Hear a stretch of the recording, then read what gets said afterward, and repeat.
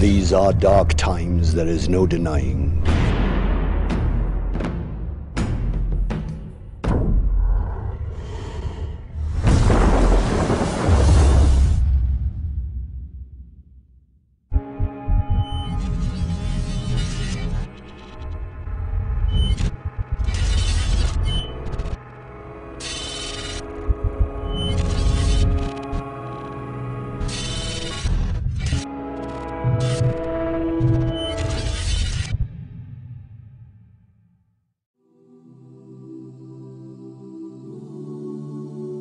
And when this is taking place,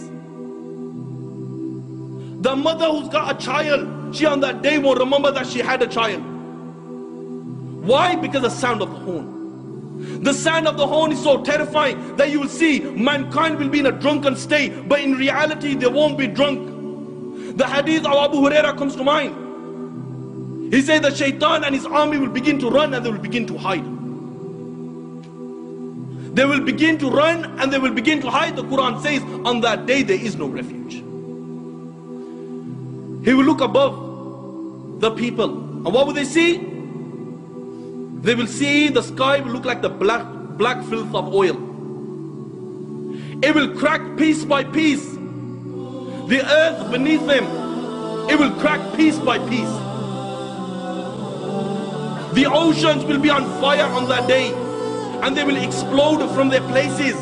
Allahu Akbar, picture this in your mind, that the oceans, they will be on fire and they will explode from their places. The stars will lose their shine and they will come crashing down, and there will be darkness everywhere.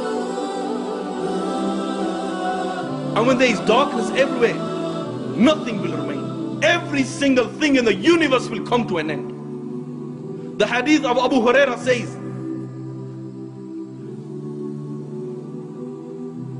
that the angel of death, it will say to Allah,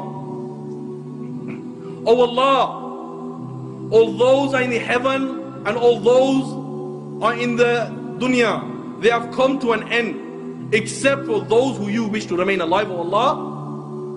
Allah will say, "Who remains?"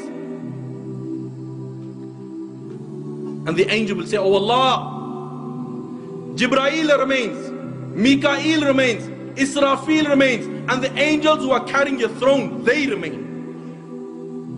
Allah the Almighty will say, "Let death come to Jibreel, let death come to Mikael, let death come to Israfil, and let death come to all those angels who are carrying my throne."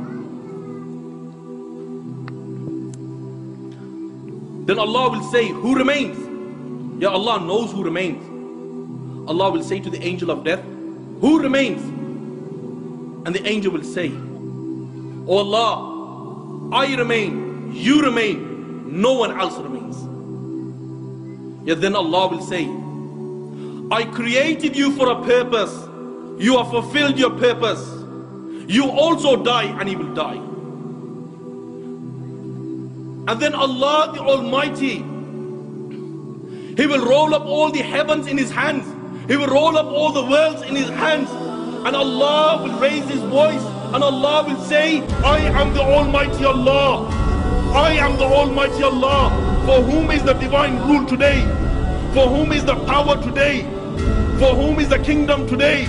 I am the King of all kings. Where are your dictators? Where are your oppressors?" No one will answer. Allah Himself will answer, and Allah will say, "Power is for Allah, might is for Allah, the one, the only, the irresistible."